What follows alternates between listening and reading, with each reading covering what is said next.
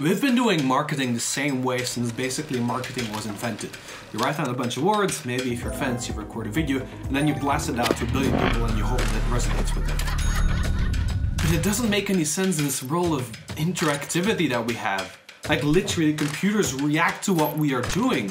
So why are we still giving everyone the exact same cookie cutter content? Yeah, we know that sales conversations are huge, but you can't talk to anyone. So we see this marketing as this, yeah, it's one thing for everyone, and then there's a sales as this individual thing for everyone to really get them through the sale, the conversion. But now we have AI. So could we make marketing perfectly personalized to every single person? Let's figure it out. Let's make something today. Choo choo, baby. So here's my plan. We will make an AI that cold calls everyone again and again and again until they buy our stuff. Okay, that's maybe a bit too much. We can do that. We can, but I don't think it's that good of an idea. I got something else.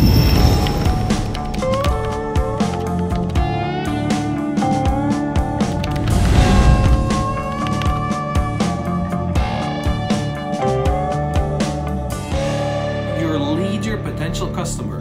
You want to get them to the space where buying your product or your service is the obvious next step to do, but they're not there. They're in a different space. They probably don't even know what they want or they need. And so they have this set of beliefs about themselves, about their company, about their world, about who they are and what they want. And we need to get them to this place where buying your stuff is obvious. Now, this isn't a one-step thing, instead it goes one step to the next. So if you've never done this before, just stop the video right now and do this. It's called the ladder of beliefs or chain of beliefs. It's an amazing concept I learned, where you think about the final belief when the sell is obvious, right? It's like, for me it would be, okay, I really need to change the way my company works. I want to make it a calm space, and Marcel's teachings are absolutely the best. Like, I need to have him on my team. Something like that. Okay, what would the prospect need to believe in order to believe that thing? And then you go back, and you go back, and you go back, all the way until where the people are right now. So maybe they start off with believing that, well, I guess running a business is overwhelming. There's always so much stuff, that's just the way life is as an entrepreneur. That might be where people start. And then I need to get them to a place where they really see that, oh no, wait, actually there is a better way of running this. There is a calmer way of doing all this stuff. So anyways, that's for me, but you get the point. You need to think about those steps. And if you've never done that, again, pause the video, do it right now because we're gonna need it later. So what do we want to build now? Well, we want a bot that brings your lead through this process of this chain of beliefs. So I want something that takes the person through this step-by-step thing, which by itself is a kind of a challenge because ChatGPT is used to listening to you and doing what you ask it. But in this case, it's the other way around. It's the sales rep that needs to lead the conversation. And then, so I need to get to understand them, empathize with them, craft the perfect message for them. And then finally, of course, I want to get in touch with this person, right? maybe you can just have direct fucking Stripe link, and that would work. That would work if you just have a product to sell. Or you save them as a lead in your CRM, or you let them make a booking on your Calendly. All of that is possible. And we're gonna do it just in Custom GPTs. This is the perfect prototyping ground. It's so easy to set up. It's free, and if later on we want to do something like we want to put it on our website or we want to not have it inside chatgpt.com, which is a bit weird, then actually the backend, the developer side of all this, where you are super free and doing whatever you want, is basically the same thing. So we'll go into that. But let's start now with building that custom ChatGPT. How do we do it?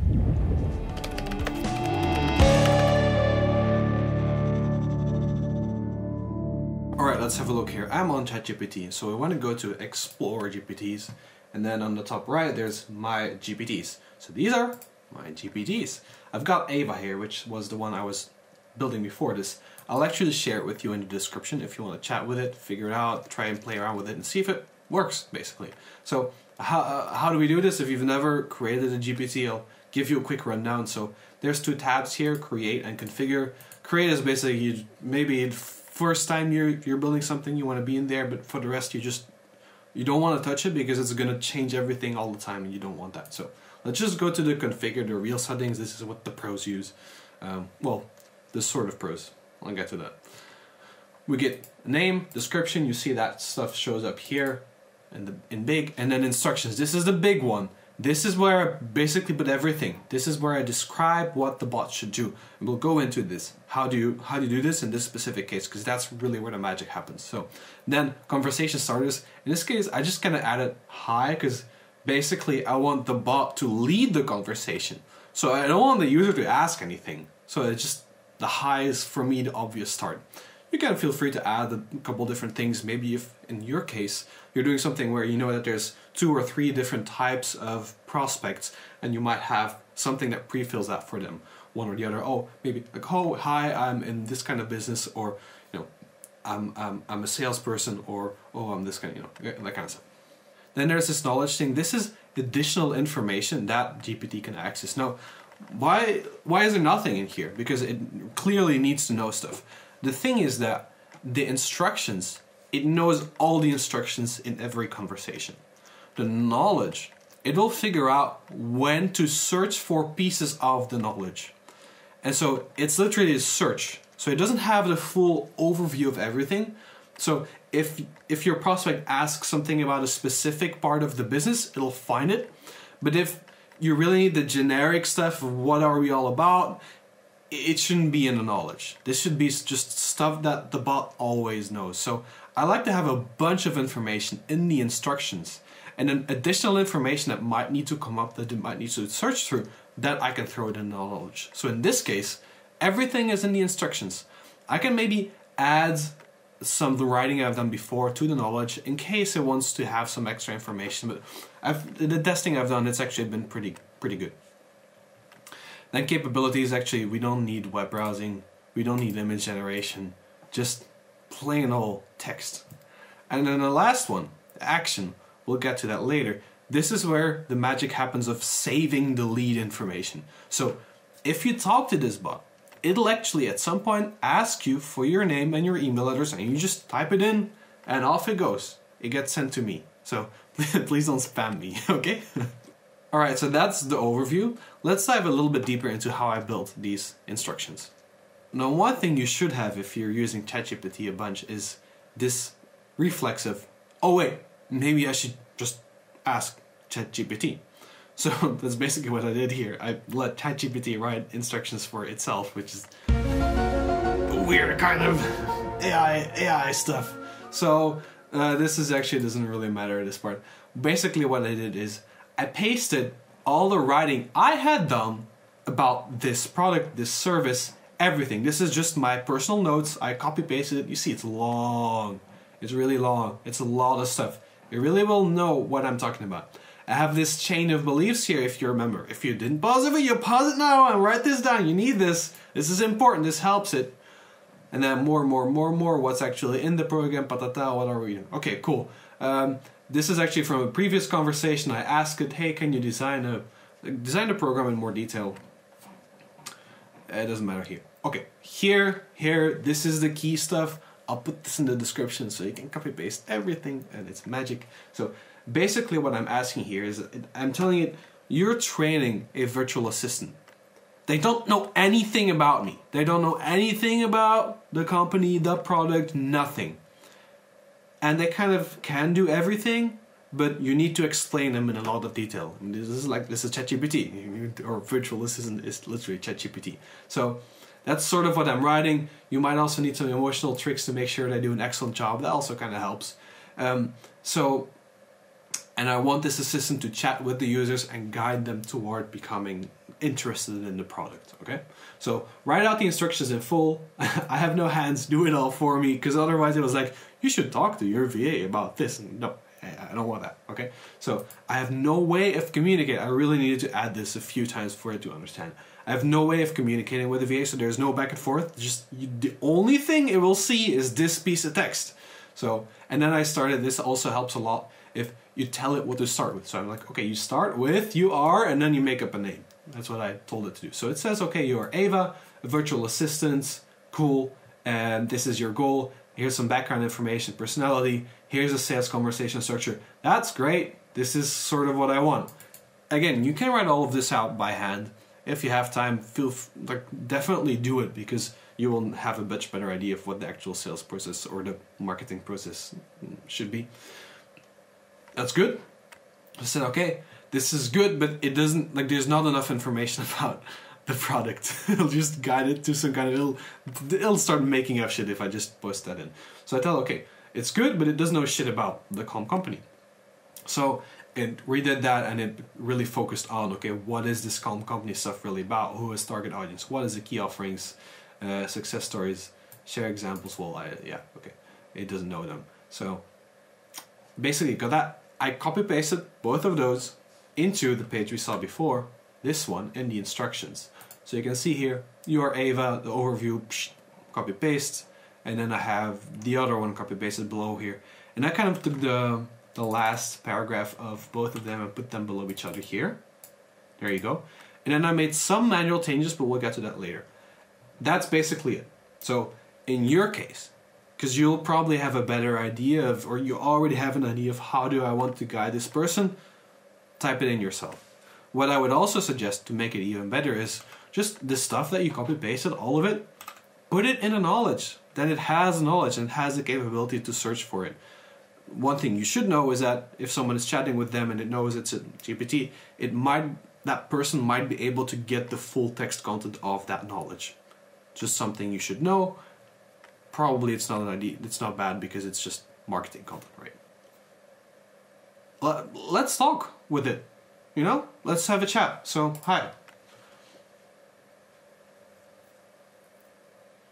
Hello, Ava.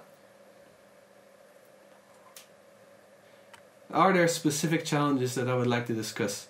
Yeah, I'm overwhelmed with all the ops stuff. Let's start being very vague. Let's see what it handles with this. Oh, it's understanding me. Okay. Cool. Three-pronged approach. That's interesting. So it is giving me a little bit of value because I asked for that specifically. Like, give it a little bit of value going through it. There is this challenge because this prompting, this stuff, there is some challenge in making sure that it's doing the right thing. As in, sometimes you can get stuck into that value delivery and just asking and diagnosing already. It's like, no. That's the service I'm offering. So it shouldn't try to do too much, you know? It shouldn't really get to that point where it's collecting the information and saving that to my CRM. Okay, so can you tell me a bit more about your specific operational tasks? Yeah, that's cool. So let's say that's a situation that's messy. Yeah, so okay, what can we do specifically? And it gives a few examples of how the company could be able to help. Cool, this is really cool. And at this point, it's actually asking me, we can arrange a consultation. That sounds cool. Let's go for it. Let's do it.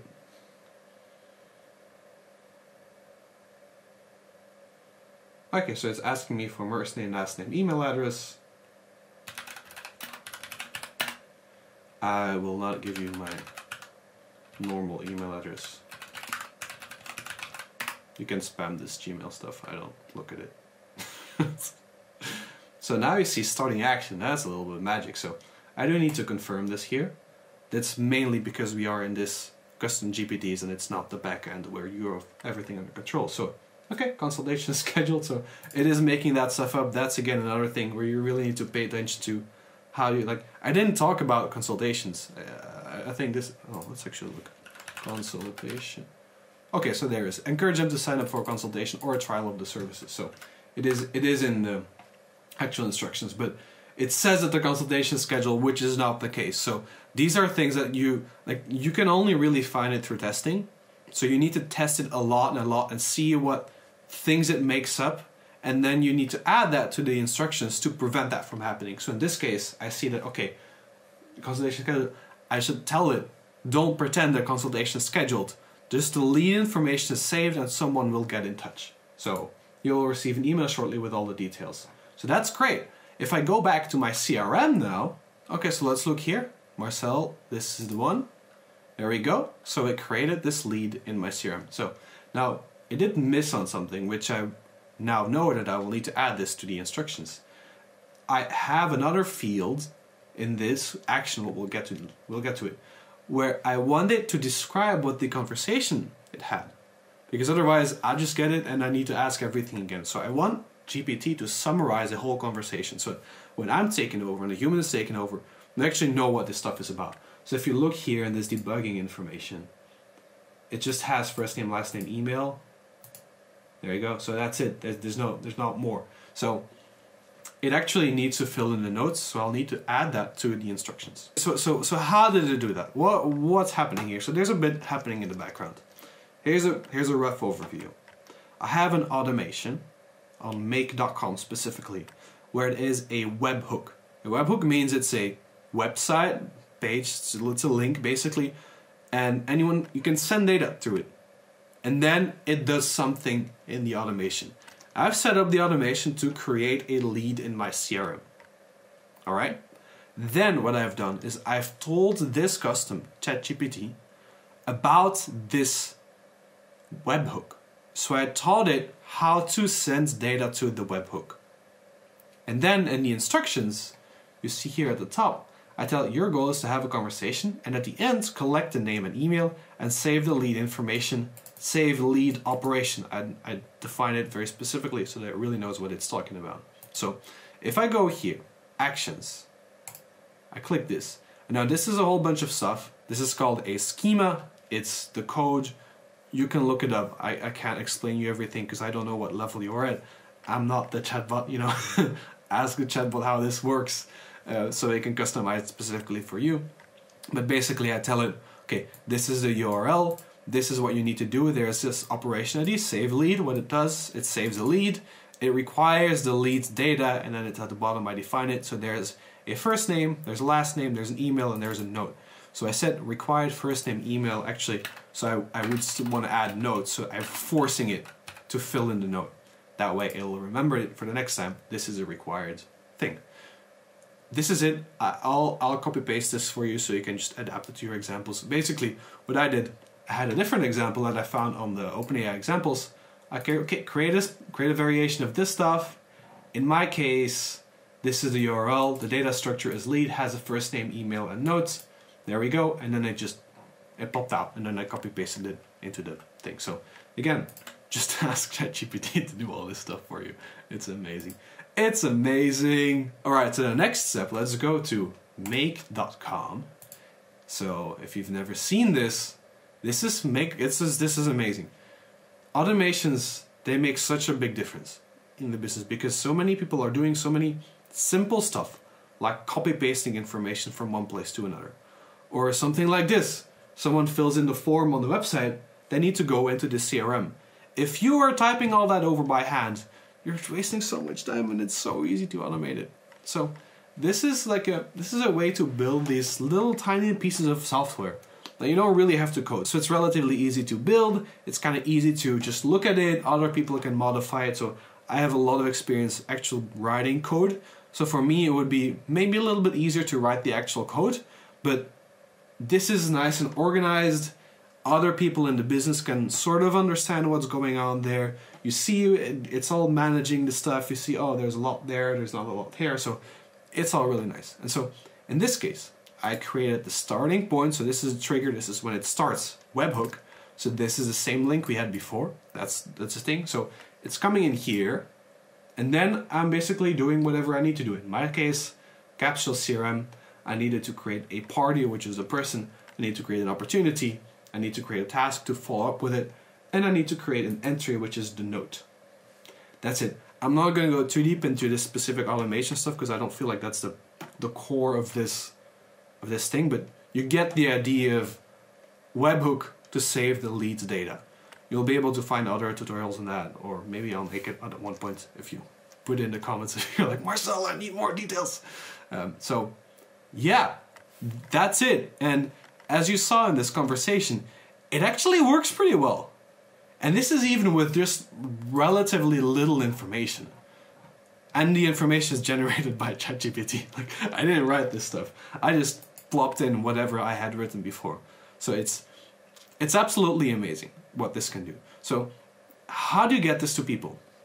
Now, of course, this is in ChatGPT. So it's kind of weird to have people go to ChatGPT to have a sales conversation. So ideally, you want this to be a sort of a widget on your website, right? A little chat bubble, and they click it, and then they start this conversation. Now, that's where it gets a little bit more complicated, because you need to leave this entire interface. And you need to go to the OpenAI platform. So I can go to the OpenAI platform here. This is the developer side.